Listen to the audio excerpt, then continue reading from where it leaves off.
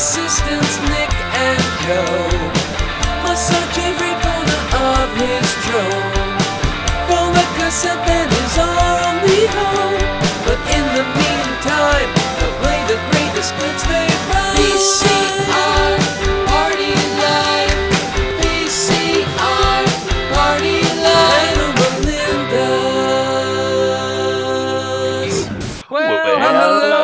Melinda's. Well, Hey, everybody. It's Tuesday night. It's time for VCR Party, the show where we try to watch all 11,000 of the VHS tapes in our office. We're at like 42% now. I'm Joe. There's Nick. There's Steve. There's George. And hi, everybody. You're back home in the office. Everything is right with the world. No plasma ball behind you, and we're ready to watch some tapes. It feels so good, and there's so much mail here, and we have so much unboxing to do, Nick. Like this weekend, we got to do it. There's so many tapes over there. I got some stuff to show off during Nice Things today. Yes, it's a good day in the office. All right, well, let's dive right in with a Found Footage Festival classic.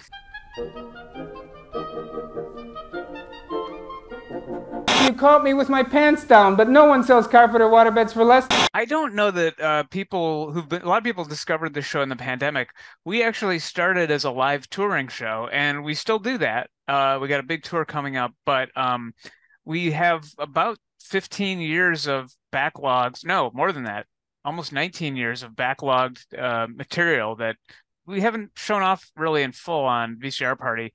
You have to go back to our DVDs to do that. However, each week we show a little bit of some of the classics, and I wanted to show something because we're going to be in Pittsburgh later this month. We haven't been back to Pittsburgh for a while, but I think on the 23rd we're at a venue called Bottle Rocket, and we're going to be doing a version of our Volume 10 show. That'll be the show we're touring with in full this year. I'm stoked because Pittsburgh is a city that we don't often get to. We had a theater there for a little while. I think they went belly up, and then Bottle Rocket reached out to us, and it's like, yes, finally, a Pittsburgh place. So, yes, I'm stoked for that. Well, we have to show a video of Pittsburgh's native son, Pudgie Wudgie the Wondercat. This is a guy named Frank Furco, had a cat that he loved very much. He trained him and would get him on TV. And he would be at Steelers games. And when I think Pittsburgh, I think Pudgie Wudgie. So here's some highlights. Pudgie Wudgie would be at Steelers games? Yep. Oh, wearing wow. Steelers hats and everything in the parking lot. Yeah. With his owner or by himself? He would just go by himself sometimes. You can't afford 2 tickets, so yeah. Right. Hi, everybody. Welcome to this video. Now coming towards us is Pudgie Wudgie the Wondercat. Owner and trainer, Frank Furco of East Oakmont. On this tape, you'll see many of the tricks that Pudgie Wudgie does.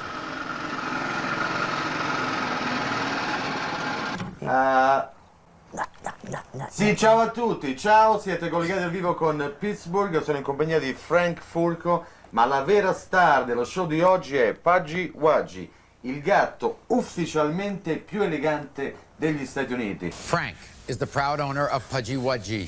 Pudgie Wudgie is a cat. What could they possibly talk about on that episode of Maury? What was the discussion? They did a paternity test. Is this animal abuse? They made Pudgie take a lie detector test. We gotta find this whole episode of, or maybe it's like weirdo pet owners. Is that maybe what the probably? Okay. Or talented animals. Insane maniacs. I can't imagine they gave like the entire hour episode to Pudgie Wudgie and Frank Furco. In my heart, they did. I should say this is a tape that Frank made, I think, to try to get more bookings and to just pay tribute to Pudgie. What do you think about President Clinton? What do you think about President Clinton? Oh, I want you to hear a little more of that. What do you think about President Clinton? Oh, whoa, you almost fell off. Here, what do you think about Clinton? What do you think about Clinton? That a boy. Yeah. Here. Yeah. Wow. Oh, strike. It's like Mark Russell. Is Frank not wearing a shirt? Yeah, he's. I don't know. You think if you're doing a video, maybe put a shirt on, but we should add this to the calendar, the VCR Party calendar. 7:30 p.m. August 14th, 1998. We should all be shirtless and play with an orange cat. Yeah, let's do it. And add it to the calendar. bowl with an orange cat. I'm adding it to the calendar now. Pudgie made a strike. It's Pudgie Wudgie and the Two-Headed Teenager, coming to a newsstand near you in KD Country. I'm Dave Crawley. That cat didn't want to wear that. I disagree. I think Pudgie Wudgie looked very content wearing that. Yeah. Well, we played that clip. He's the subject of a documentary called I think it's called Frank and the Wondercat documentary. You can watch it on Amazon Prime. It's really good. And we've had viewers send in, for example, here's trading cards of Pudgie Wudgie. This is some I think somebody made some art of Pudgie Wudgie. It's usually wearing the crown from that news segment. And then last time, I think I was doing a college show in Pittsburgh, and I'm like, I'm going to go try to find the home of Pudgie Wudgie. And it's in a town off the Pennsylvania Turnpike there. I think it's called Plum, Pennsylvania.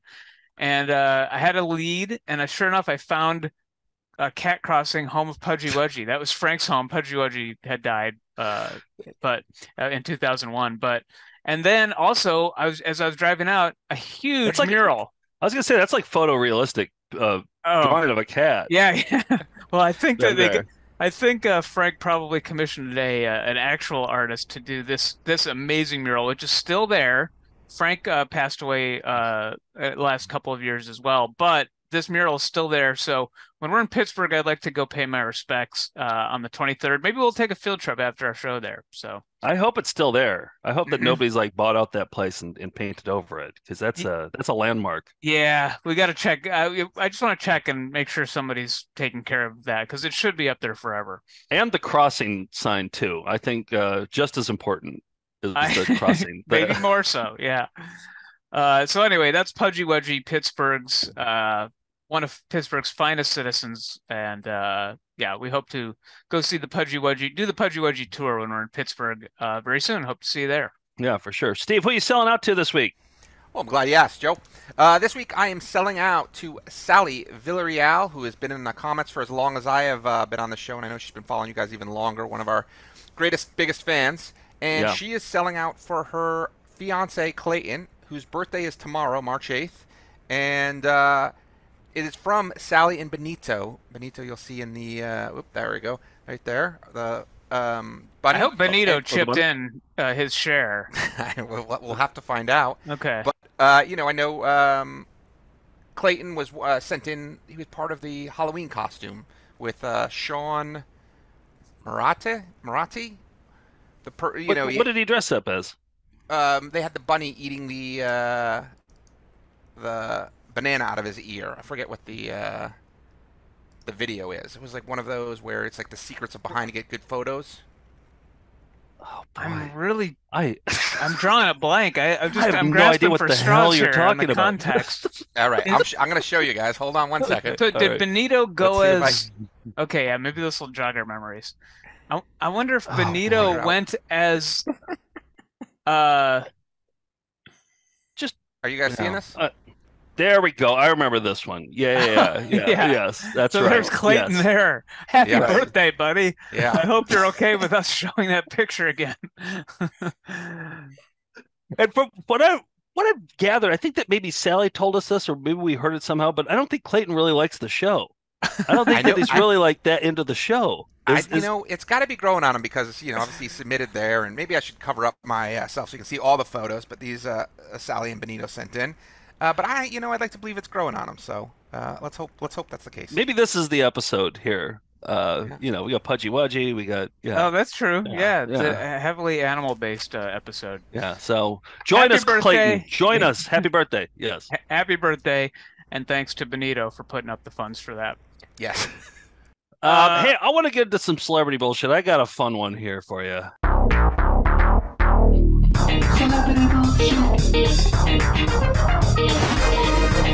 Entertainment rumors apostrophe. Old Bill Raw Dog Moyers, they call him. They always call him Bill, the guy from PBS, Bill Raw Dog Moyers. That's a celebrity, Bill Moyers. Would you get his autograph if you saw it? I'd skip. Would you get a selfie with him? No. No, that one either? Okay. Wouldn't recognize him in a crowd.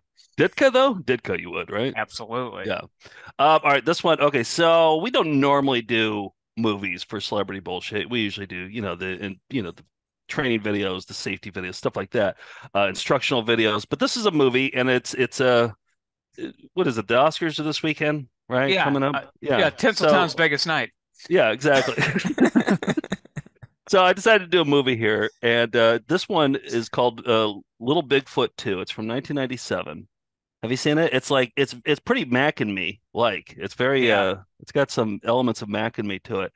And it has 3 celebrities in it, one of which is Tom Bosley. I decided just to I don't know, who cares about, I mean, great actor, and but I don't, who cares, right?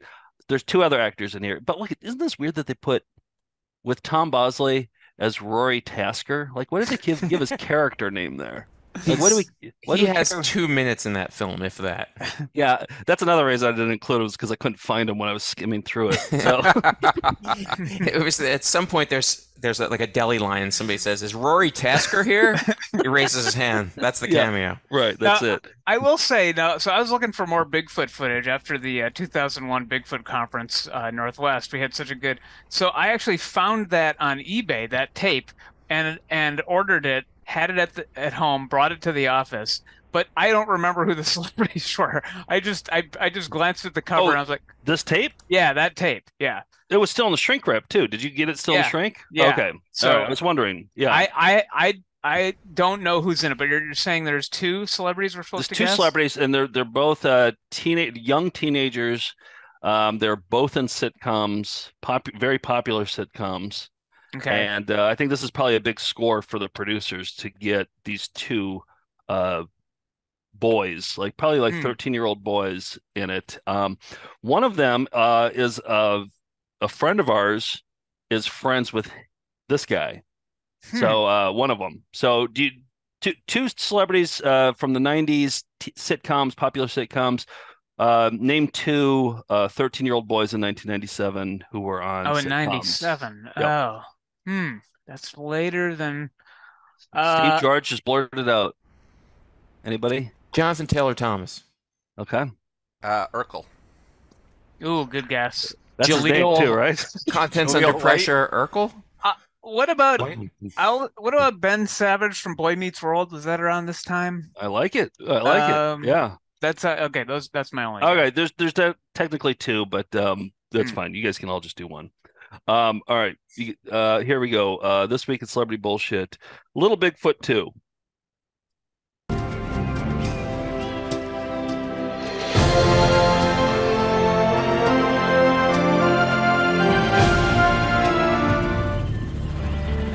Look at it. Peter Jackson. He line produced it. Gotta be the same one. There's no.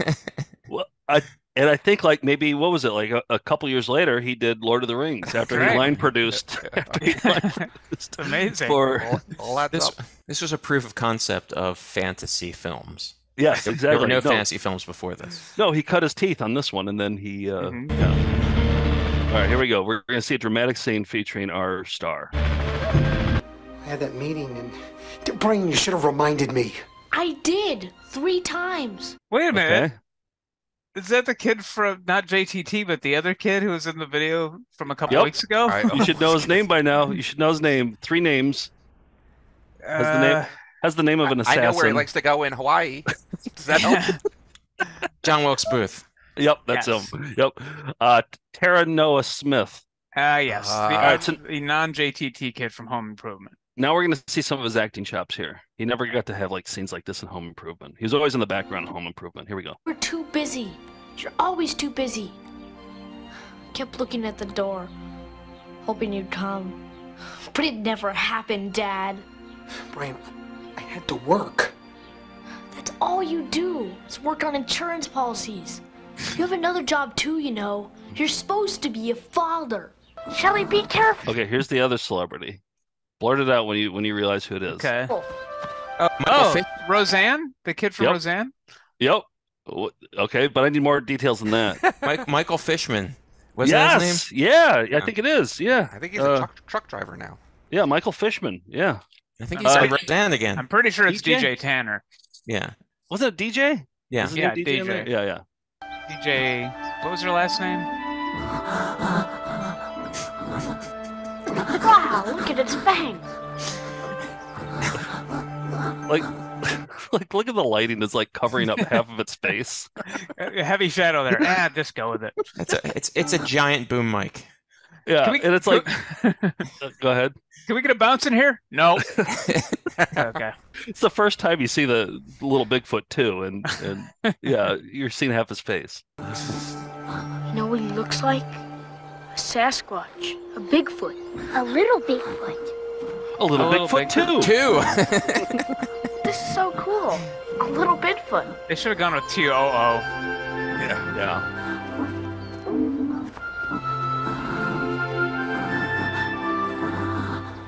I don't like the sounds it's making. Why isn't it eating? A little too orgasmic. This is so cool. Like a obscene phone call. Why wasn't he eating the carrot either? I mean, he's just kind of holding on to it. They didn't have the budget to make him eat. Yeah. Wow. Well, that makes me want to see the first one. Yeah. Maybe we should. Maybe we should watch this for. I don't know if people want to. Do you want to do a movie? We haven't done a movie in a long time. That might be fun. Yeah, it's exactly 90 minutes long, so it's one of those exactly 90-minute movies. I said DJ Tanner, which is the other sitcom DJ from Full House. He was DJ Connor, I believe, from Roseanne. Okay, got it. Yep. That's a good celebrity bullshit. I got a couple movies I'm going to play during Raviolis for Tinseltown's biggest night as well. But first, let's get into this week at Scimitar.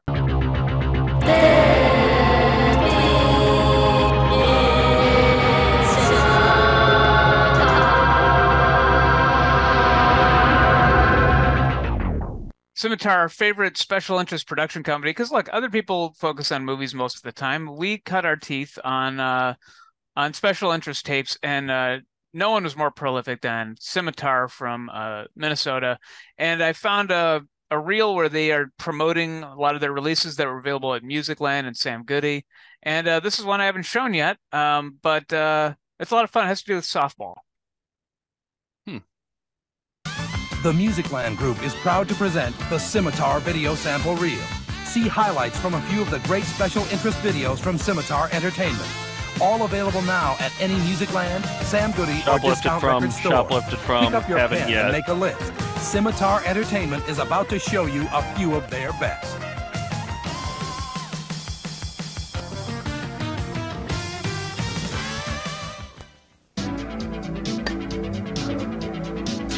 Oh, we have this one. Yeah. This is men who spend a lot of time on the toilet. Yes, exactly. So here's how they promoted it to potential Sam Goody shoppers. Yeah. There are 1,000 roads to Rome. There are 1,000 ways to hit a softball, and not one of them is the only correct way. The main purpose of playing softball... Pretty cool trick, isn't it? Behind the back and then follow through on the pitch. Did you ever do that? You're a pitcher, Joe. Yeah, we do fun things like that. Yeah. Okay. For them is the only correct way. The main purpose of playing softball is to enjoy yourself. And to help you do that, this tape has brought together 5 hitters to and jack a pitcher. home runs every single at many of bat. these generally accepted better ways to get to the top of the softball world. Our first guest is Bill Gaddy, powerful, relentless in the pursuit of perfection, a student of the game. He can makes jack hitting them. look easy. Does he spend a lot of time in the toilet? You bet. Rick Shear, physically gifted at 6 feet. You better 5 and believe he 290 spends a lot of time in the crusher toilet. pretty much boils hitting down to practice. He brings the whole Doug Sunday Brown, paper the in. Whip, a bright new star in slow pitch softball, explains his theory of the art of hitting. Doug Flynn, 11 years, a Major League Baseball player. He is transferring his baseball. He might not look like he skills spends a lot of time to in the toilet, softball but he game. does. The answer will surprise For you. a change of pace, we'll hear how a pitcher Buy the tries books, to thwart a lot the of time game's in the biggest toilet. sluggers.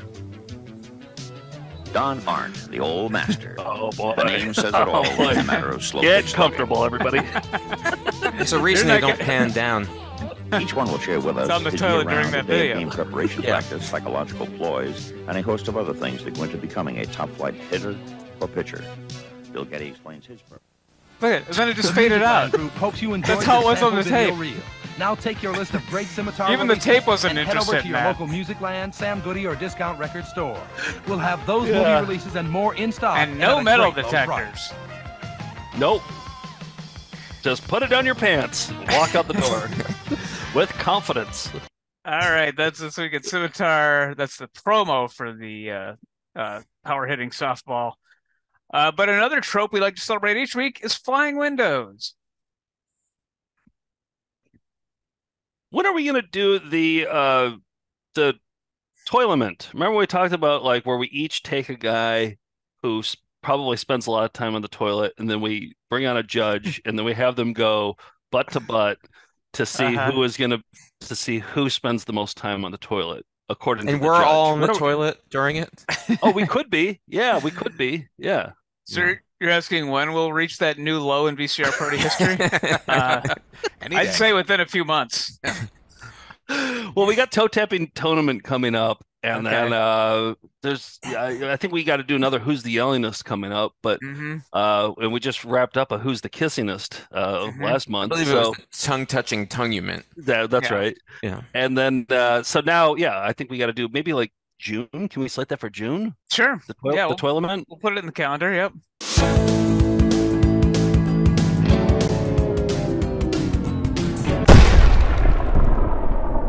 We have a Discord that is your privilege to join, chat, share, and be part of that community if you join our Patreon at any level. And Sammy Parrott in the Discord shared this incredible commercial for Warehouse, WHERE, Warehouse Records. And this is going to cause some controversy about whether they're flying windows or not, but I think it's good to stir the pot every once in a while. I mean, if you have to ask, it's probably not a flying window. Well, let's see. They hit you right off the bat. Come to the Warehouse and rent the hit movies you want when you want them with the Warehouse Movie Rental Guarantee. I mean, this is going to ultimately come down to our viewer, Wayne, who's the keeper and counter of flying windows, but are these windows? Come to the Warehouse and rent the hit movies you want when you want them with the... But they're window-shaped. Warehouse Movie Rental Guarantee. This week, the Warehouse guarantees you can rent Big Crocodile Dundee 2 and Cocktail starring Tom Cruise. It's one of those philosophical questions. Available, we'll give you a flying coupon screens for a free just now. rental for one of these three hit movies. Only the Warehouse offers you the movie rental guarantee. If Flying you want to text. rent these hit movies, they'll be at the Warehouse, guaranteed. Where? The Warehouse. That'd be a pretty good night right there with those three movies. That'd be a pretty good evening. Crocodile Dundee. Warehouse. What was that? Crocodile Dundee. Cocktail and Big. And Big. Yeah. That's pretty. That'd be pretty good. I don't think I've ever seen Cocktail. I haven't seen Cocktail. I have to say. Oh, that's 2. That's Dundee 2. I don't know if I was Dundee 2 in New York. Yeah. Didn't Home Alone do 2 in New York too? Yeah, that must have been the trend at the time. Yeah. Yeah. I don't know where Baby Geniuses 2 took place, but somebody get on that. Jason Takes Manhattan. Yeah, that's true. We're in New York. So are those flying windows? I mean, there's a shitload of flying VHS tapes that were window shaped, but I don't know. We'll leave that. I'm saying no. I think I have a pretty liberal view of flying windows, and that to me was just flying VHS tapes. I'm going to say no too, because it's not called This Week in Flying Window Shaped Things. But it's Steve, called This Week in Flying Windows. You famously said bubbles were windows because they're windows to the ocean. That is true, but we were looking inside the bubbles to see something else. This one, we're just looking at a tape. If that tape was playing the movie inside, you might have an argument there. But... Interesting. Okay. All right. I might agree with you, and I might have to rescind that flying window intro, but have to put it out there. We can say whatever we want, but you're right. Wayne is the final arbiter of this. Well, and what we do on the show is we apologize if we fuck something up. So, maybe next week, presenting a philosophical argument, and we'll see where Wayne comes down on it. So, yeah. Okay. All right. You're throwing Wayne under the bus on this one, then, huh? You're holding no responsibility. I'm putting my apology in her hands. So, Wayne, let us know, and if they are windows, count them. All right, let's get into some raviolis this week. Come on, let's see your raviolis. Show us your raviolis. Show us your raviolis. Show us your raviolis. Show us your raviolis. Show us your raviolis. Show us your raviolis. People, by the way, have asked what that raviolis is from. Stairway to Stardom, which is a public access show in New York we've featured a lot. And there was a comedian who said, "How many Italians are in the audience? Show me your raviolis." And Joe, I think you had the idea, instead of saying we used to call the segment show and tell. And at some point, you said, Let's call it Show Us Your Raviolis. Well, I think I said, Nick, why don't you show me your raviolis? And then you laughed at it, but nobody else laughed at it. And I was like, oh, I got to make a graphic for this. So then I made a graphic for it. Okay. And then, yeah. Every 100 or so episodes will explain what the jokes are. But well, we have a That It Done in this episode. If we get to it, if we don't go too long, we'll get to a That It Done because somebody has a question about the credit sequence. Okay. It's good to go back and I think it's good. Yeah, we have something called That It Dones, and if you have a question about anything on the show, send it in. Put That It Done in the subject line, and we'll try to answer your question. Well, Joe, you've been showing some clips. Well, during the tongue-touching tournament, you showed Paul Guadino and his wife, who hosted a exercise video series of exercise videos together. And I see in the notes that you found more. Yeah, I got another Guadino here. So yeah, here it is. This is so I think that he does these for like nursing homes. I think that he has this is our third one. It just showed up recently. He does like sitting exercises, wheelchair exercises, and but this guy's really ambitious. He's put out a lot of these videos, and let me just show the thing that he stuck out to me. The reason he stuck out to me was that he always kissed his wife at the beginning and end of these two episodes or these two VHS tapes that we had. And let's just recap that. Hello, everyone. Thanks for inviting us to your living room. Let me take this time to introduce my beautiful wife, Barbara. Hi, Dad. Before we begin, I'd like to introduce my beautiful wife, Barbara. Thank you, Barb. Thank you. And thank you people there at home for the workout. Okay, Barb, I really appreciate you coming today. Thank you for having me. Hello. I really appreciate you coming today. Like he didn't think she was going to show up. Very formal. All right. So we have a new Guadino, and I was so excited. So excited. I was like, this is like a thing. He always kisses his wife at the beginning. And Barb, they share a smooch.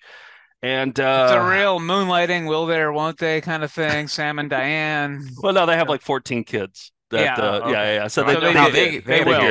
They will. Yeah. All right. No mystery, but the mystery is, will they kiss on screen? Exactly. So let's take a look. Here's the new Guadino video. Hello, everyone. I'm Paul Guadino, host of the Paul Guadino Family Fitness Show. Welcome to my new improved chair and wheelchair video. Flying windows, yeah. True flying windows. Whoa. What is this doing here in the corner for flying windows? It wasn't even showing flying windows. What the hell's going on here? Hey, we got our corners mixed up. Because see, I get why Clayton hates this show. It makes sense. Sorry, Clayton.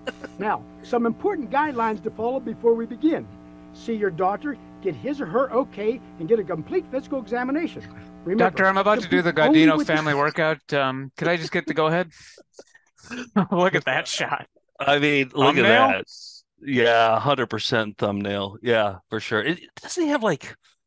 Don't you think like maybe he's like the younger version of Paulie Walnuts from Sopranos? Like, isn't mixed he like with Liberace? I think. Yeah. Yeah, a little bit of Liberace and yeah. All right, here we go.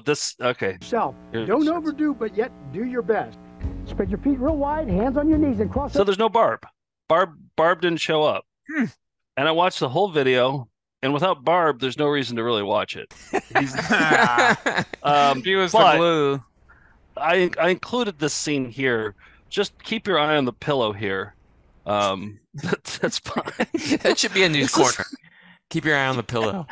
Okay, keep your eye on the pillow here. And 100 episodes later, we'll be explaining the context of that. You think Who's the pillow against? Is Clayton still watching, do you think, or no? Or we lose him? He's shirtless with Benito. Yeah, he's taking Benito for a walk. All right, here we go. Like it's 1. Watch this pillow. 2. This breathing's the same way. Exhale. Inhale. See where this is going? Exhale.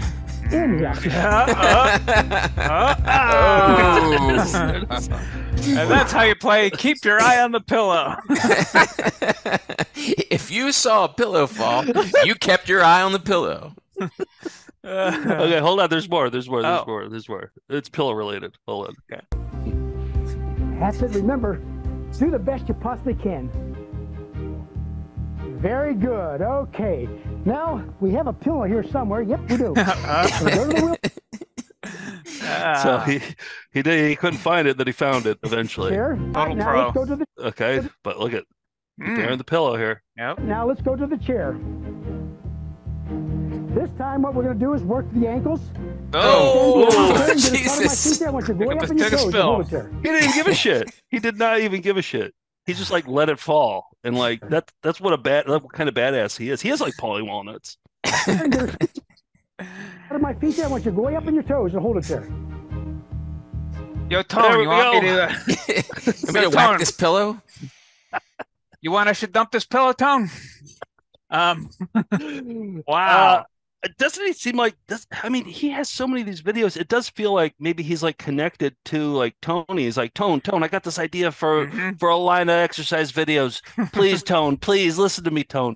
Well, I can see why a guy that careless has 12 kids, you know? Yeah. I looked him up and because I wanted more of his videos, and he in 2015 he was 80 years old. His email address was in this article about him moving to Florida. He's from Pennsylvania originally, and he and Barb moved down to be closer to the kids. And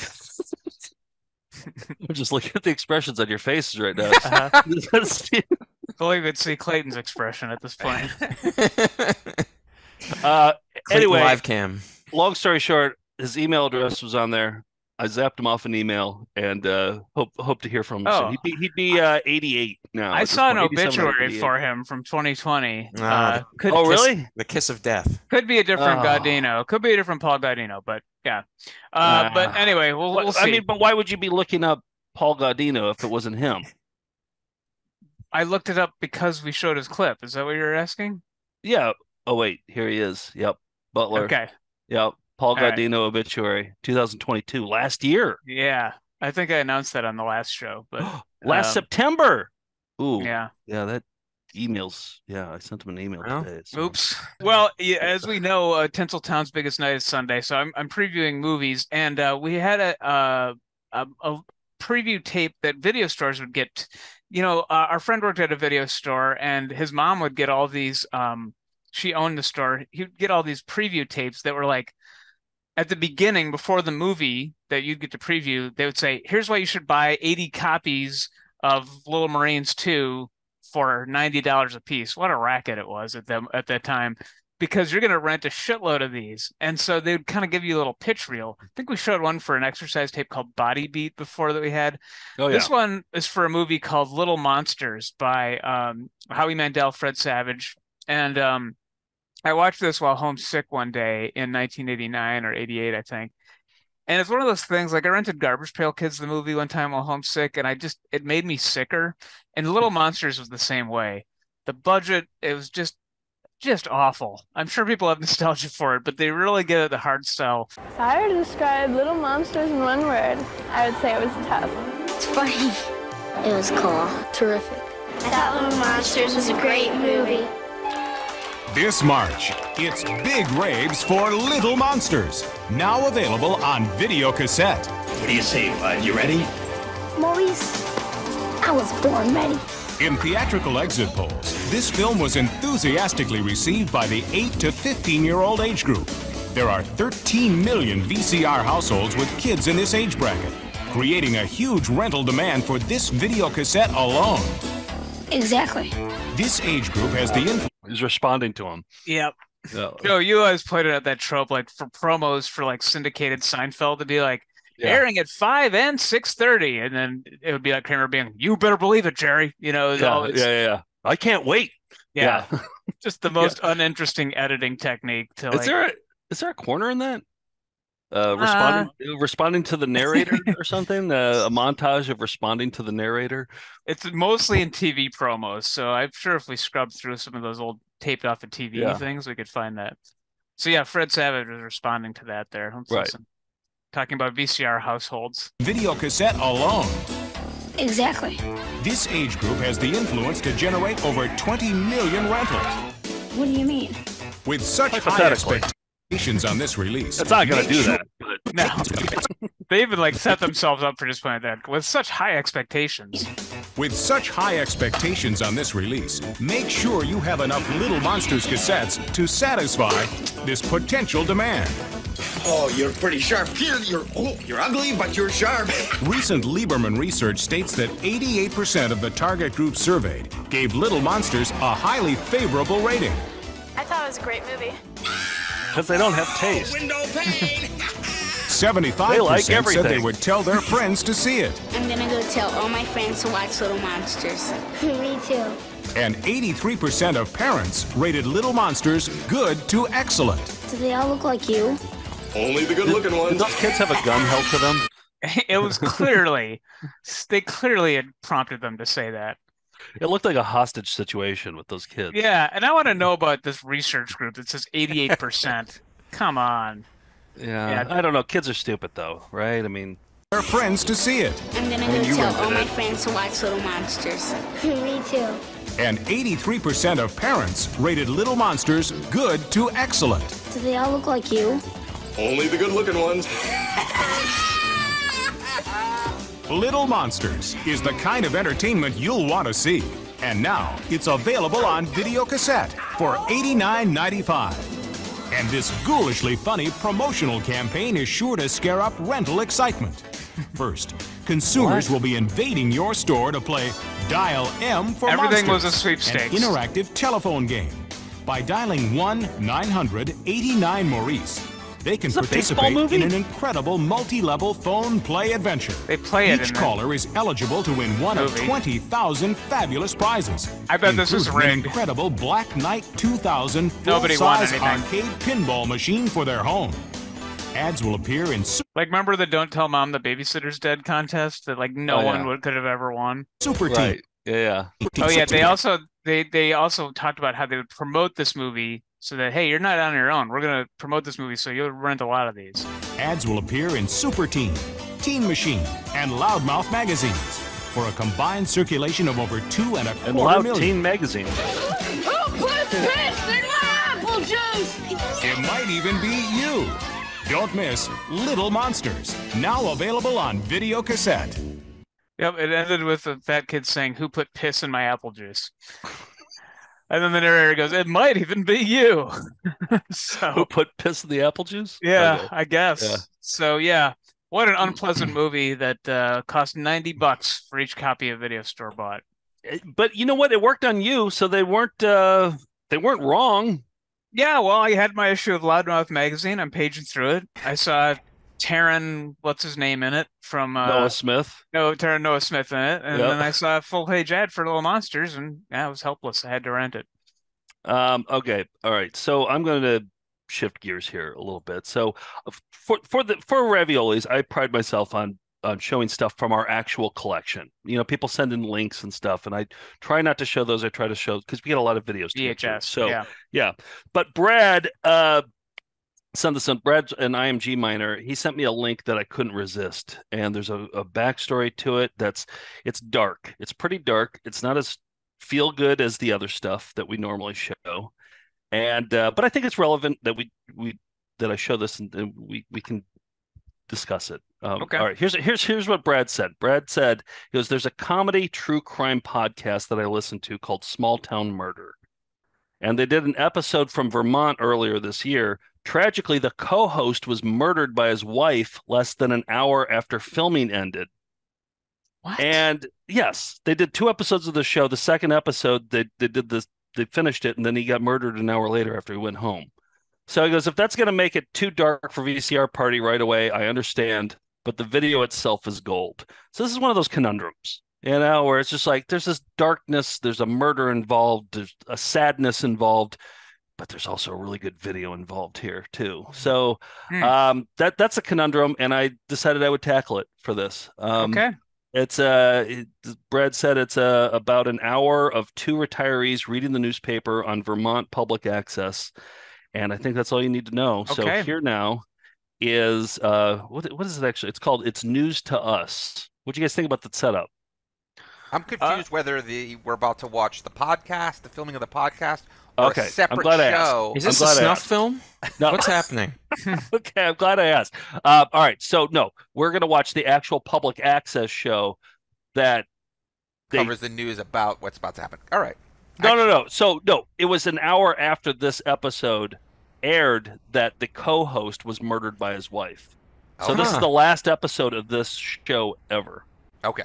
Now I understand. Okay. Is that cleared up? Okay. Yep. You got Reboot? yours on? Okay. All right, here we go. Happy birthday, Clay. Happy birthday.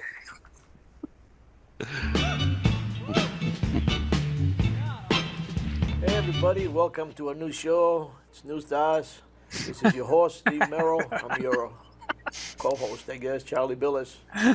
We'd like to say this is our second episode. We hope you saw the first one, because if you didn't, we're coming to your house and I'm going to cane you.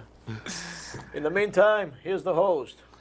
Okay, this we're back. This is basically it's kind of a general purpose news show for stuff from Vermont topics, national topics, and international topics. To be notified before large-scale pesticide spraying operations commence on lands at least a quarter of a mile away. How did she hit him? I think it's the guy on the right. He's the co-host. It's the guy. I think the guy on the left was the host. Yeah. It doesn't say they're going to stop them from paying pesticides. No, but they'd like to know where they are. Yeah, great. Fine. No problem. Fine. We can manipulate the numbers. Yeah, we can manipulate the numbers. It's funny that they mention here. Tritium. Well, it works like this, man. They throw up a coin and say, today, strudel, tomato, hair pie. Oh, man. We'll cut that out. Hair pie. No, I didn't say nothing bad. Okay. All right. This is VCR Party in 20 years. I mean, VCR Party tonight. Yeah. Do you think the investigators watched this episode? Yeah, they probably had to. Yeah, they probably had to if there are watch any clues or clues. Do you think they analyzed that hair pie line? Probably. Did you hear? He's like, I flip a coin on one side, it's something, on the other side, it's hair pie. And the other guy goes, "The strudel." Yeah, and the host goes, "Well, we're gonna have to cut that out of the episode because he mentioned hair pie." And he goes, "No, it's not a bad word." It's like, what? What other connotation of hair pie is there? An actual pie that contains hair in it. Steve, I'm looking in your direction because you're New England. I mean, these are your people. Is that I've only hair heard pie? the term hair pie used in the graphic version. Revenge of the Nerds? For what? For what? Be more specific, Steve. For pubic hair.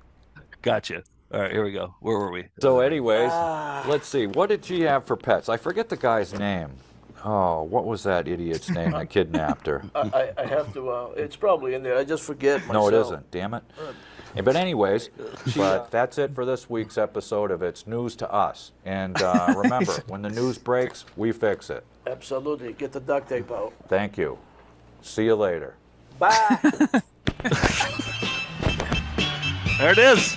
That's the second episode and last episode of all time. So thanks, Brad, for alerting me to that. Tragic news about the co-host, but you never know when you're going to go, but I think he can go out with his head held high. I mean, at least he wasn't half B during that, Right. So, he knew not to wear a green shirt to the public access show. Yeah. So the host didn't know about that. What a weird story. That is such a strange thing. But, I want to look it up. What did I say it was? I forgot what Small Town Murder. I think that's what it is. I'm gonna listen to that one. Okay. Yeah. Well, I'm going to switch gears again and talk about another movie, and this is a DVD that we have in the office, not a VHS tape, but it's for a guy that we first found out while doing a show in Manchester, England. A filmmaker named Neil Breen from Las Vegas, who is apparently made millions in real estate. So he writes, produces, and stars in a series of sort of techno thriller movies. Not techno thrillers, but I guess environmental message thrillers where he's always sort of a martyr figure. There's a lot of surreal parts to it, and he always writes sex scenes for himself with women. And the one we watched that night, Joe, in Manchester, was called Fateful Findings. Our buddy Owen gave us a DVD of it. And I thought, none of these have been nominated for Oscars, but I think they should have, because it's hypnotic. You can't not be glued to the screen during these movies. So here's some highlights that I cut together from Fateful Findings.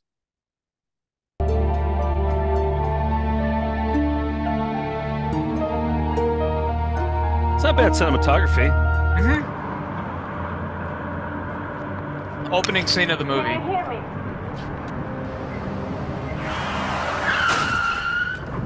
Dylan? Dylan, what's going on? Talk to me. He's on the phone with his girlfriend. What are you doing home? You're supposed to be in a hospital. I let myself out. Help me. Help me.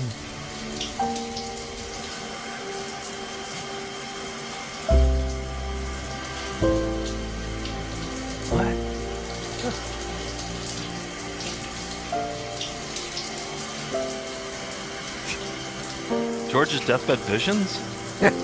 This whole movie is.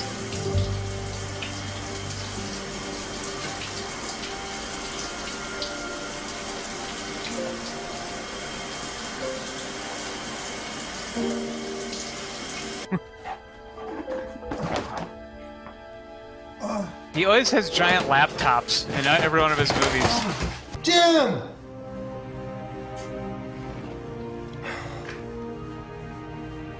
I can't believe you could... What's that? He got a Lamborghini for this scene. Yeah, I know. I think he's got money. He must have. I believe that's a Ferrari, though. Oh, yeah. Same thing. I can't believe you committed suicide. I cannot believe you committed suicide. How could you have done this? How could you have committed suicide? Here's where they turn up the I'm heat. done talking. Really? There's a Guadino pillow over there.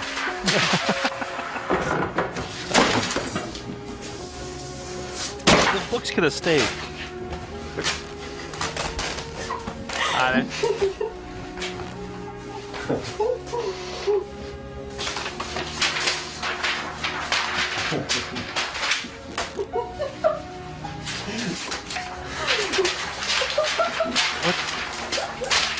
I cut the scene in half, by the way. Who's the kissingest? Oh, this would be good. Some passionate kisses there. Yeah. It's like how you would kiss your grandma. Yeah.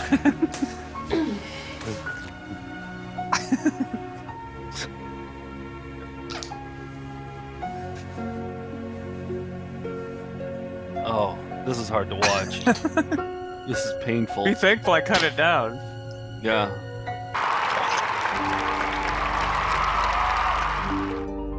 He's in Washington at the end being applauded because he Was there exposed actual Trump politicians. What?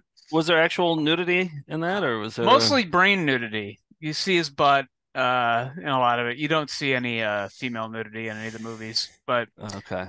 Neil Breen has a new movie that's playing film festivals this year, and I'm really trying to get it in New York and have him out for a screening. So fingers crossed. I'm a big fan, and all of his movies are available at Kim's Video in New York for rent. So yeah, his new movie is called Cade. So I'm very excited to see it.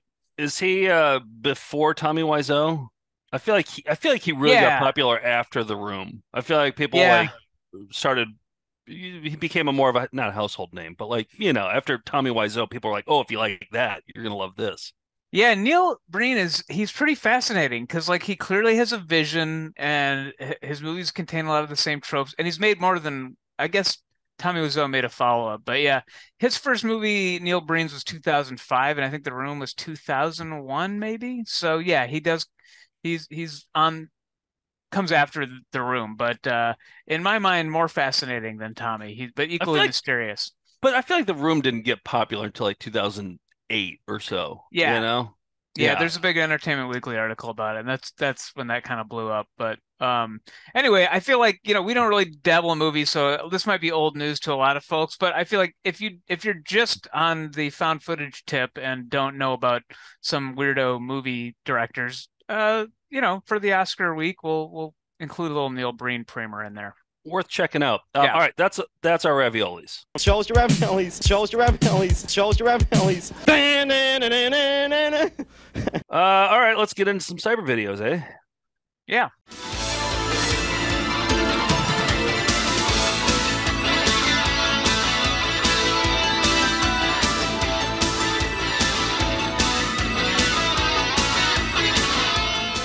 These are videos we find on the internet and not on physical media. And I wanted to play one that Wayne sent me. Wayne, who is going to determine my fate here in the coming week. So I thought Does Wayne just do your videos for you now at this point? Is she like your personal assistant who just like gives you the videos and then you don't have to do anything?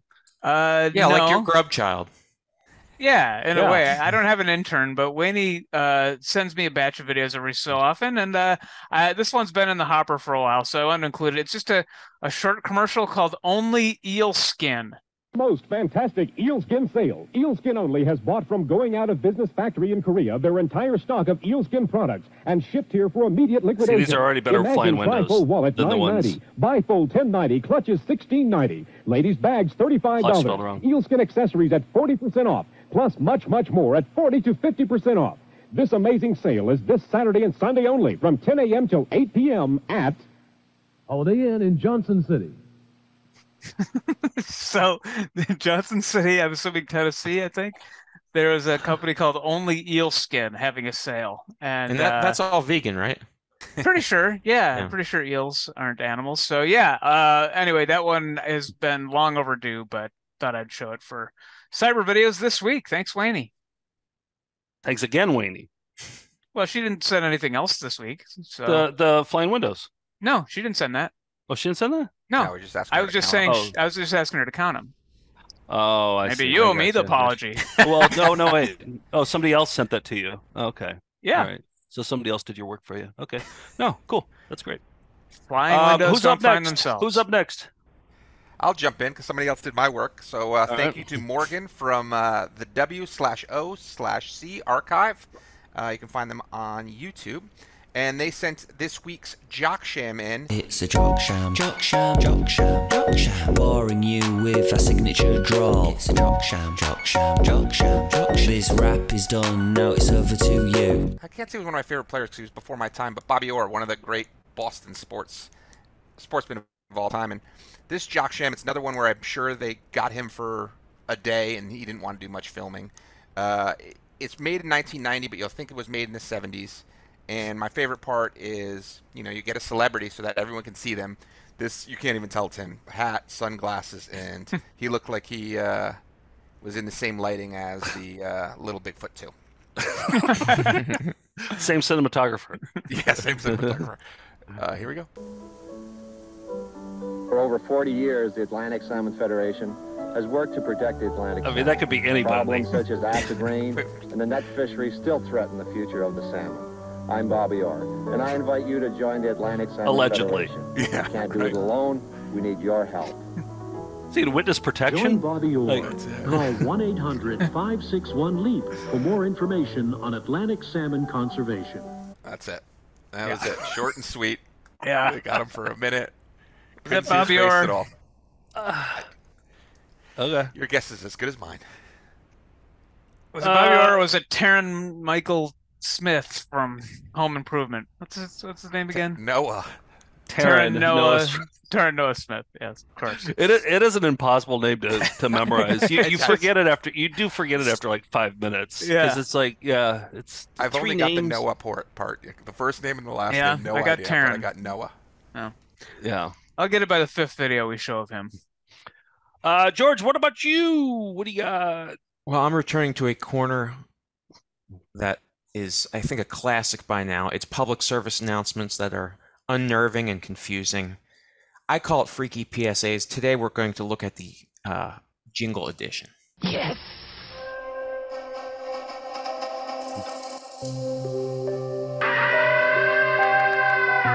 Freaky PSAs. That's a great intro.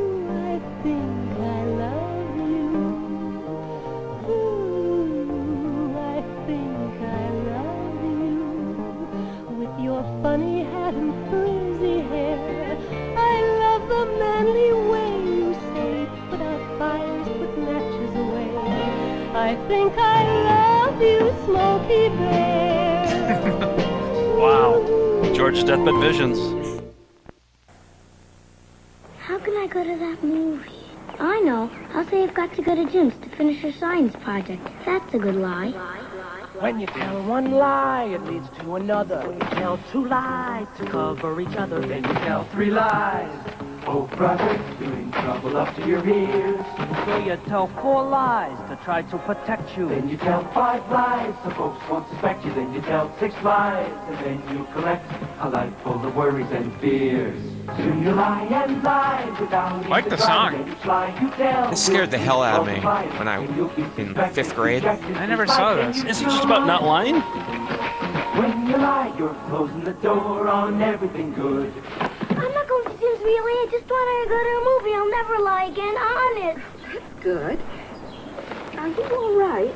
There's no such thing as a good lie. From the Church of Jesus Christ of Latter-day Saints, terrifying. The Mormons.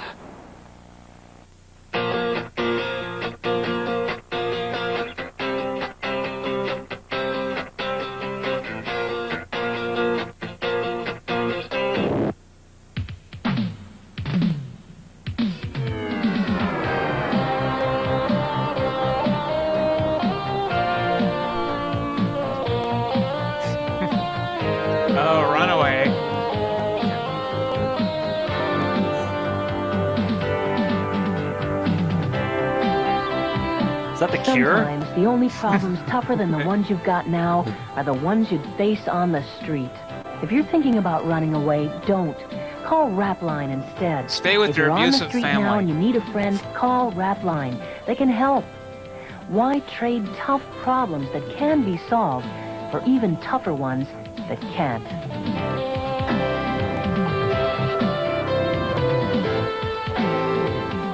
I like Del Shannon's song with that drum beat underneath. The electronic drum kit there behind it. Yeah, but I'm just this guy is terrifying. What's his story? That's scary. I want a the electrical cord. Yes, the PSA spinoff. I don't know, something to consider. The Church of Latter-day Saints, they did a lot of those commercials. I remember they were always on like during Heathcliff or something. Yes, you know, like Well, there was a lot of sin back then. Now, not so much. I like how they tackle just lying in general. You open the door to your house and there's like 10 guys with flashlights. It's scary. Yeah. And as a giant liar myself, it was, I knew I was in trouble. There's a new trope I noticed too, that it's grocery sack carrying moms. That was, I feel like, every PSA, every sitcom, it's always a mom coming home. Mr. T's Be Somebody, there's a grocery sack carrying mom.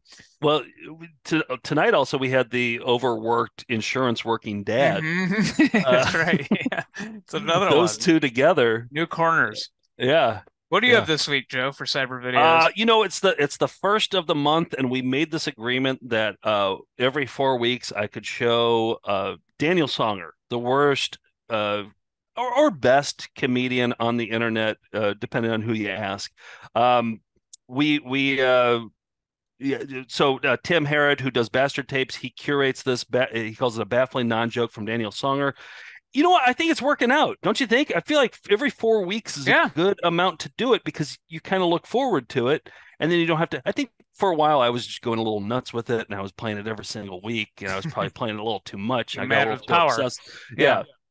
A little too obsessed with it, and then everybody reined me in, and I think that we found a happy balance. I think even Songer haters probably appreciate this now and probably look forward to it. So here now is a baffling non-joke from Daniel Songer.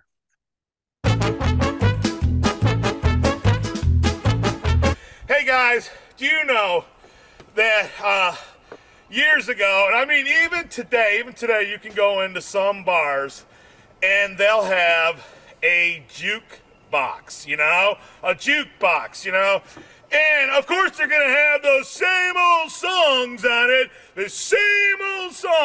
man. But there was a time, that there was this man, and he stood in front of the jukebox and played the same song over and over and over. I'm not kidding you, man. This guy would play the same song over and over and over. And do you guys know what his name was? His name was Sam. Play it again, Sam. Play it again, Sam.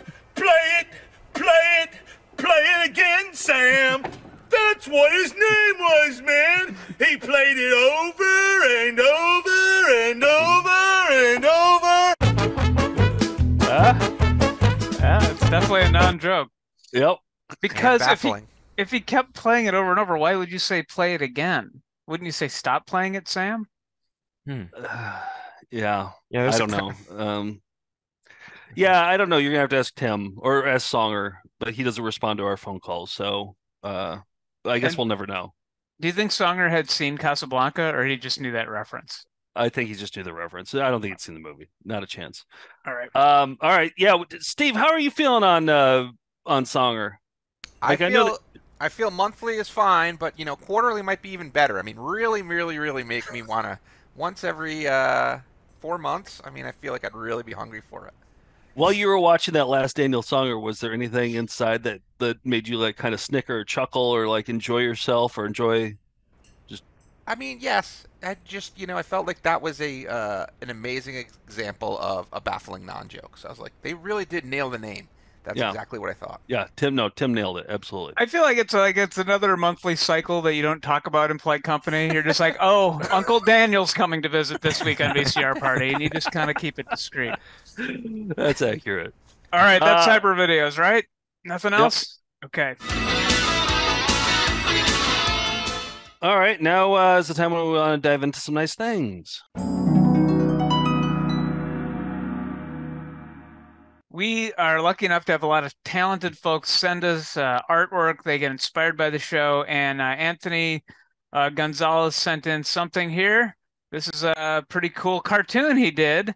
And you can see that Joe's wearing a Baby Rapper t-shirt, a Batman hat. I have an Elf hat on. Great. And the shirt I'm wearing tonight is illustrated in cartoon form. Oh, so there it is. Yeah. Thank you, Anthony. I like it. I wish I actually looked like that.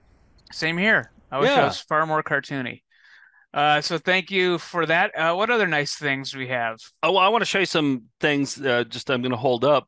This showed up. I don't know who it was from. Somebody just sent it. And Nick, we got 2 of them. One size extra large, one size medium. That means you and me.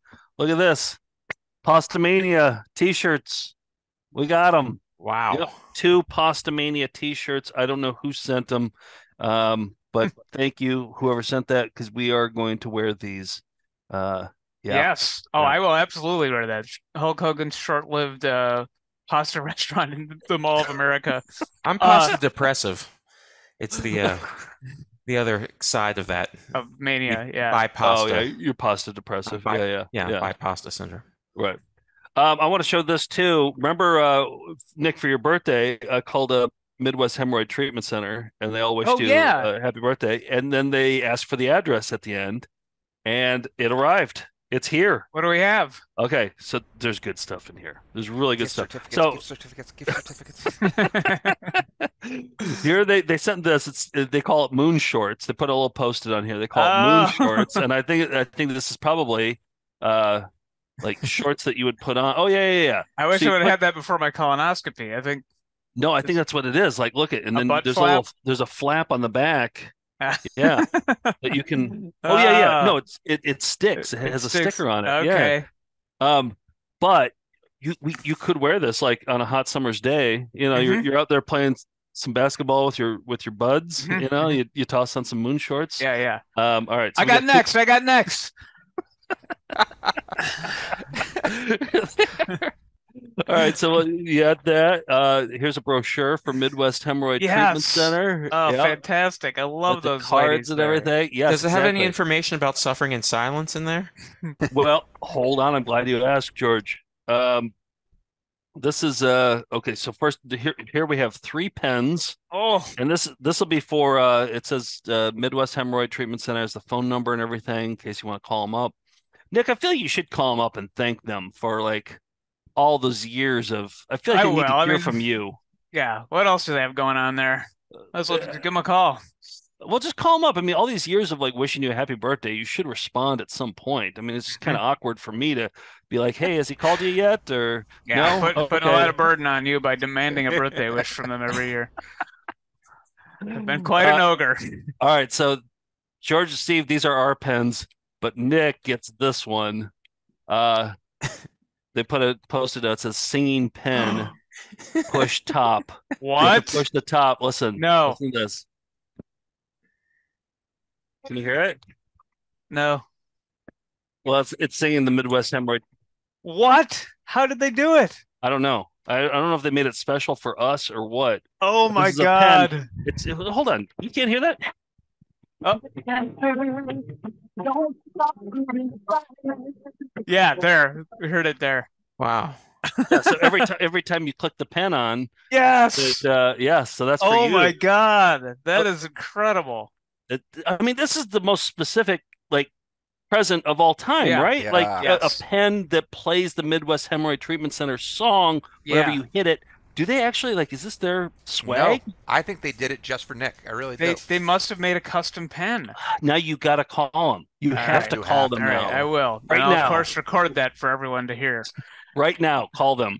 That gave me an idea, though. You know how you could get those things at Spencer's where you just a keychain that would say "fuck you, you're a jerk."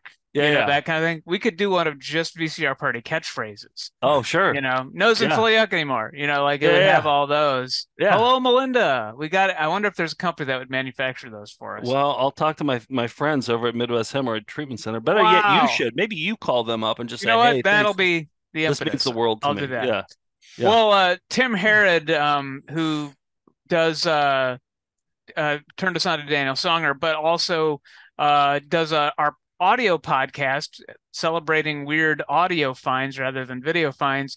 Bastard Tapes has a new episode that dropped today, and it's all about fast food related songs. McDonald's, Wendy's, Burger King all had various promotional tie-ins. Of course, the Alf records from Burger King in the 80s. But this one, there's a video, I guess it was somebody on YouTube playing those flexi discs that McDonald's gave out in 1988 for a sweepstakes based on that Menu song. And we had this record. You had to listen to it, and one lucky sweepstakes winner, if the people singing along got through the song without screwing it up, you would win, I don't know, $2 million in prize or something. So this is featured in the podcast, but there's so much more. Because if this class can do the McDonald's Menu song all the way through, a listener out there is going to win $1 million. Win $1 million? Yeah. So let's try again. Big Mac McDLT, a quarter pounder with some cheese. Big Mac McDLT, a quarter pounder with some cheese. Filet of fish, a hamburger, a cheeseburger, a Happy Meal. Filet of fish, a hamburger, a cheeseburger, a Happy Meal. You're on a roll. Keep going. Big Mac is tasty, golden French fries, regular or larger sizes, salad, chef or garden, or chicken salad, oriental, baby crackers, steak McMuffin, hot cakes and sausage, maybe biscuits, bacon, egg and cheese or sausage, Danish hash browns, 2 and 4 dessert, hot apple pies and sundaes, 3 varieties of sauce or cold, 3 kinds of shakes and chocolate, eat your cookies and the Billy Joel song. Diet Coke and orange drink. Yeah, we didn't start the fire. Oh, we're so sorry. The person listening to this record didn't win the big prize, but tell him to check out those coupons. Check out those coupons. Tim revealed that the guy who won, I guess he died eventually, and the record was not recovered. So no one has ever heard what the winning record sounded like, except for that guy who won. But yeah, it's a fascinating walk through promotional tie-in recordings in this week's episode of Bastard Tapes. Give it a listen. It's fascinating. Oh, he's the best curator of this kind of stuff, too. He does extensive research on this wonderful bullshit.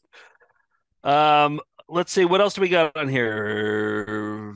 Nice things. I can talk about some new things in our store. So I mentioned up top, but we're going to hit the road very soon. Not only are we going to be in Pittsburgh with Volume 10, but then our movie, the documentary they made about us and our lawsuit is going on a national tour. So you can see we're going to be in Cleveland at the Cleveland Film Festival. Then we're doing Volume 10 again in Arlington, Virginia. But then we're going to be starting in LA for 2 nights, then San Francisco, Denver, Chicago, Austin, Raleigh, New York City, Brooklyn, Madison, Wisconsin will be at a film festival there on the 18th. And then, and then Volume 10 again in Schenectady. So busy month in April, but we invite you to come see us and come see Chop and Steal. And also in Pittsburgh, that's very close to where Lenora from Midnight Rental lives. So she is going to join us for that, do an opening set. And we've added to our store, you know how you can do like rent a friend, you can rent us to do a personal message for St. Patrick's Day, for example, or for a friend's birthday. Well, we've expanded. We have Rent a Mark Borchardt. from American Movie. He'll create a message for you. We have Jack Rebney, who, how old is he now? 90. He's 93, but he had to go to the hospital recently, so he's going to be slow to respond to those. So if you want, I mean, go ahead and order one, and hopefully eventually he'll get to it. But he's an old guy, so but they have the means to do it. So yeah. Here's Dark Lord Blood. It's the actual guy. Will growl for you. Rem Lazar, Jack Mulcahy will do it, and now we have Rental Lenora. So if you're a fan of Midnight Rental. She'll show off some VHS movie clips and horror clips from the set, the amazing video store set of that show. So it's a new thing in our store you can check out. All right. What else is there? Okay. So remember Jim's Coins in Hilldale, the jingle that we all got obsessed with for about like 6 months last year. If you're not familiar, I'm just going to play the original song here for you. This is just the jingle. Jim's Coins in Hilldale. Madison. That ends every single show. It's a jingle that we were brought up with. We've heard it for, I feel like, our entire lives. If you watch an episode of Jeopardy, there was a Jim's Coins in Hilldale jingle at some point. So recently we put up 10 minutes of all the jingles with the videos on our YouTube page, the Found Footage Festival channel. You can listen to over 10 minutes of those. But even more ambitious, Chris, who's also an IMG minor, made a Bandcamp for the Jim's Coins remixes. It's jimscoinsinhilldale.bandcamp.com. Okay. And so you can go there. You can hear all 19 of the songs. There are 19 songs, and man, we it's inspired me. We got to reach out to Jim, because remember in Madison, Jim was there and we met him, and he loved the fact that we were talking about a store, of course. And we presented the idea, can you come on and be the judge of all these 19 remixes of your Jim's Coins in Hilldale songs? And he said, yes, I will. And so like this lit a fire under me. We got to do this soon. Just like the Toilement, we got to do the Jim's Coins with summer. Jim as judge this summer. Well, this summer we got a busy April, but maybe in May, maybe in June. Yeah. So, check that out. Jim's Coins in Hilldale.bandcamp.com. Thank you, Chris, for putting this together. Well, I've got a little update about the Atlas Butler commercial, which I believe started out during a jingle tournament. We like the song that at the end of it. And there's been a lot of controversy about what the young man, the kid in this video, is saying. There's no controversy. Oh, yeah? Well, let's watch the video. I think we tried to create controversy, but then everybody was like, no. Well, Tim tried to create it. Yeah, but let's take a look. At Atlas Butler, we get all kinds of great letters from customers, and we really appreciate them. My son was wheezing and sneezing. Our pediatrician suggested getting our ducts cleaned and even told us to call Atlas Butler to do the job. As soon as our ducts were clean, Devin stopped sneezing and coughing. My nose isn't for yuck anymore. A clear nose? That's just great. Atlas Butler is at your service. Where's the controversy? 1-800-FURNACE. I'm not saying it. Okay, well, I got a message. Tim thought it was, my nose doesn't feel yucky anymore. Okay, so let's read this text I got. Is this from Tim? No. Okay. I've studied the Atlas Butler tape. The kid is trying to say, my nose didn't feel yucky anymore, which would be a perfectly plausible line to write for a kid to say in a commercial. Sure. However, he failed to enunciate it properly and deleted the second syllable in yucky. Prior to that, he is definitely trying to say didn't, but he ran together the ending sound in nose, a Z sound, and the D in didn't. And it sounds more like isn't. It's a great flub. That's my professional opinion. That's all I'm doing. That's from viewer Jonathan Robb. Wow, speech therapist. Yes. He has a certificate of clinical competence in speech language pathology, master's degree. He later wrote to me, yucky anymore is tough to say for a kid. Try it yourself. The natural inclination is to delete the weak syllable, the E of yucky. Okay, but that doesn't explain feel. My nose doesn't feel and full of. It still sounds like full of. We'll have to have him on. We'll have to have. He's going to bring a model of the larynx. He'll please. I hate to ask, but can you play it one more time? Just the kid's line. We don't have to watch the whole commercial. And turn it down slightly. I was going to say turn it up a little bit. Oh. I'm sure you didn't want to watch the yawn, Steve says. Don't encourage him. Okay, we're going to start I wouldn't mind watching the yawn, actually. Yeah, we're gonna start with the yawn. So somebody, by the way, the first comment we got when we posted 10 minutes of Jim's Coins remixes, guys, there are other commercials. This is overkill. You're beating it to death. And I'm like, have you seen this show? You know what we do, right? We beat things to death. We'll do 10 minutes of this yawn. Okay. As soon as our ducks were clean, wait. Devin. Can you? So what are we listening for? The possibility that it could be my nose doesn't feel yucky anymore. My nose didn't feel yucky anymore. The what? My nose didn't. My nose didn't feel yucky anymore. And these are common errors that kids with speech pathologies make. And this is coming from an actual speech therapist, right? Yes. So okay, all right, gotta listen, I guess. I think we might have been go back to the yawn. Okay. Do the job. As soon as our ducks were clean, Devin stopped sneezing and coughing. Okay. My nose didn't feel yuck anymore. My nose didn't feel yuck anymore. I'm really hearing it that time. Didn't feel yuck anymore. Yeah. Yucky, but he drops the Y. Right. His nose didn't feel yuck anymore. Yeah, I think that's probably it. My nose didn't feel yuck anymore. I'm going with Jonathan Robb, who also happens to be the bassist for Lester Luster and the Molasses Disaster. You brought in a ringer. But he wrote to me unsolicited. But I'm going to bring my sister, who's also a speech therapist. Yes, I'm going to solicit her and get her opinion. Let's bring the brightest minds in speech pathology to figure out what that kid to the most important question in here's what I'm thinking. I'm thinking that that's probably right because the director clearly was just like, that's good enough because the director clearly allowed a yawn to happen in his commercial.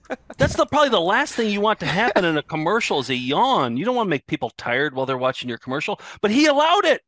And he didn't do another take. There was no coverage, apparently. No footage left over to...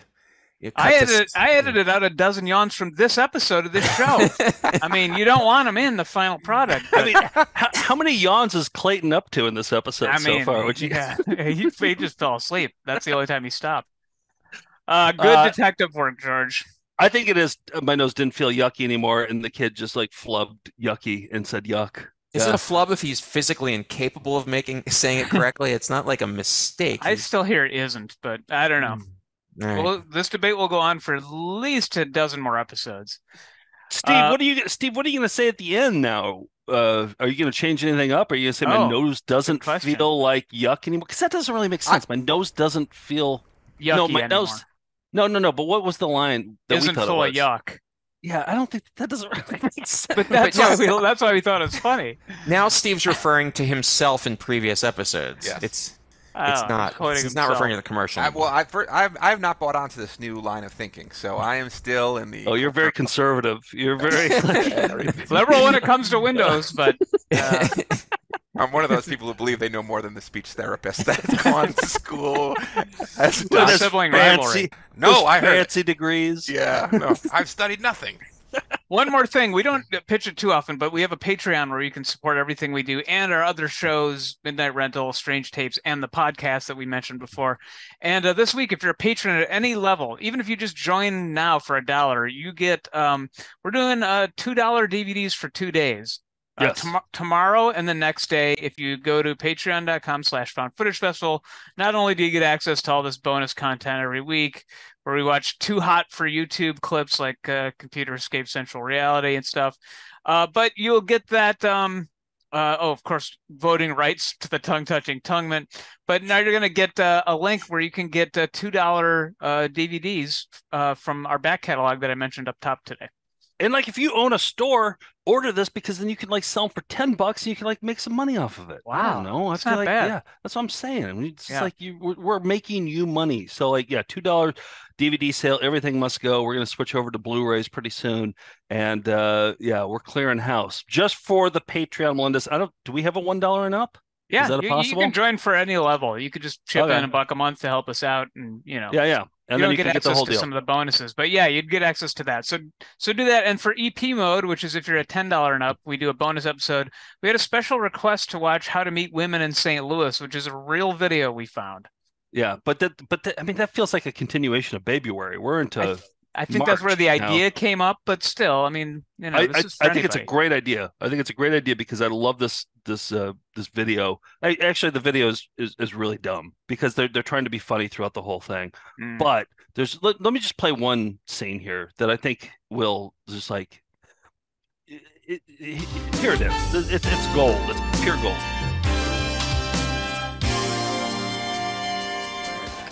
One thing that I hate the most is when you're out with a guy having a good time and he gets a little bit too drunk and embarrasses the shit out of you.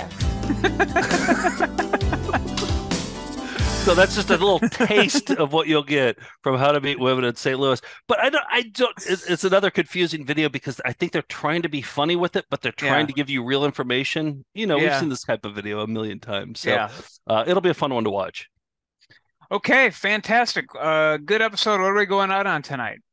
Let's go out on some Jim's Coins remixes. So the guy Chris who uploaded to the Bandcamp all the Jim's Coins remixes, he's also a musician, and I think eventually he's going to do a Sellout Steve, and so we'll find out more information about where you can listen to his music. But he put together a fantastic Jim's Coins in Hilldale remix, and we're going to go out on that. So here's the thing: if we had been prepared, we could have done better. We'll be right back right after these words.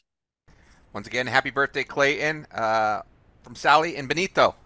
My nose isn't full of yuck anymore. Let's face it, in this job, I see a lot of penises. Jim's Coins in Hilldale.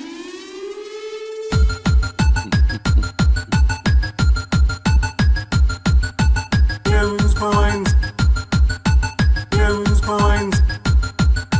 Jim's Coins. Jim's Coins. Jim Coins. Madison. Jim's Coins. Madison. Madison. Jim's Coins. Madison. Jim's Coins. Madison. Madison. Jim's Coins. Madison. Jim's Coins. Madison. Madison. Jim's Coins. Madison. Jim's Coins. Madison. Madison. Gold, silver, coin. Gold, silver, coin. Gold, silver, coin. Gold, silver, coin. Jim's Coins. Jim's Coins.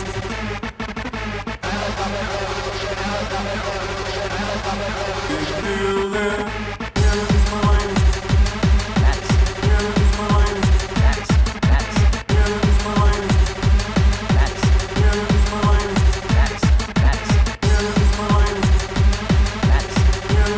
Coins. Jim's Coins. Jim's Coins in Hilldale. Madison. When we return, Dr. Selner will complete the bunion surgery. Yes, those are his pajamas he's wearing. All right, I gotta go. That's all. That's it. Let me see that one. Rocks are done. Gotta sleep.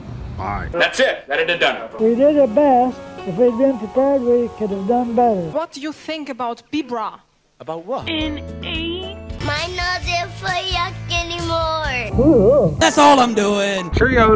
Tinkerbell! We'll be right back right after that. And Kurt Polstead, the real great guy.